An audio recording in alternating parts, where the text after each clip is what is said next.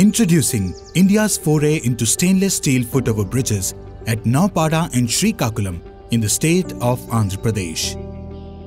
The Indian peninsula has a coastline of over 7,500 kilometers, which exposes public infrastructure to a highly corrosive environment.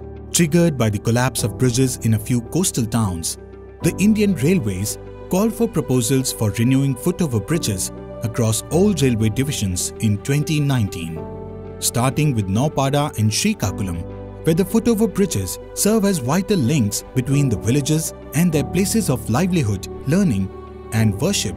It was essential to choose a long-lasting and safe option.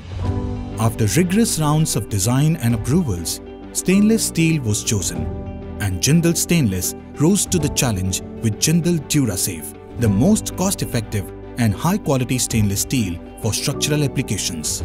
It has a service life of 100 years and uses IRS 350 CR, which has 10.8 to 12.5% chromium, a key ingredient in fighting corrosion.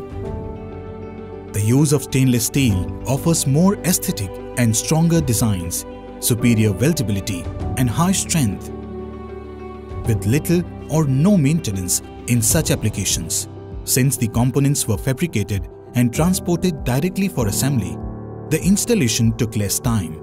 The Naupada footover bridge was ready in 5 months,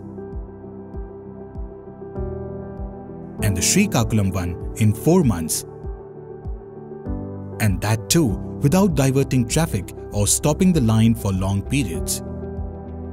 With rising pollution levels and unexpected rainfalls, older bridges across the country are now more vulnerable to corrosion. Come, join us in the initiative of building a safer, stronger and more sustainable Atmanirbhar Bharat with Jindal Durasafe.